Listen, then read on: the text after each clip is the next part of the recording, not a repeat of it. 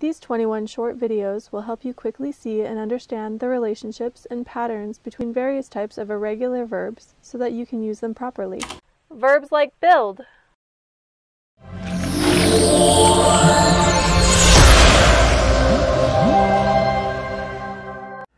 This video will help you see relationships among various types of irregular verbs in English.